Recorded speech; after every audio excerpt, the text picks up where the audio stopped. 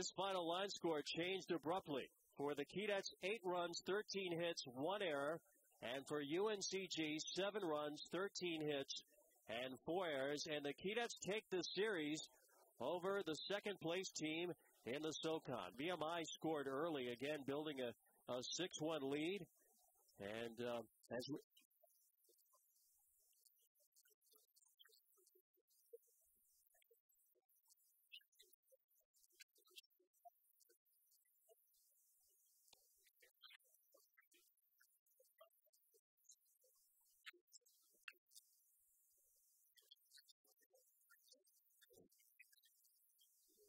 Keydets scoring on a wild pitch in the 6th inning. Barbary trying to battle, but then UNCG comes right back. 2 runs in the 8th, 4 runs in the 9th, putting the Keydets with their backs up against the wall.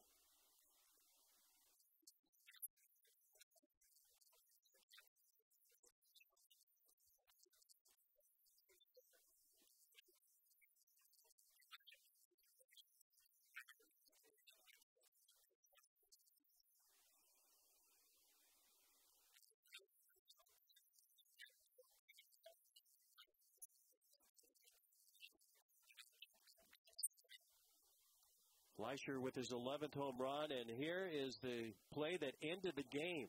A walk-off throwing error by Caleb Webster, and coming in from third base, Jacob J., who had gotten aboard on a ball that was misplayed by the second baseman, Austin Embler. And then another throwing error put him at third, and that set up the final play.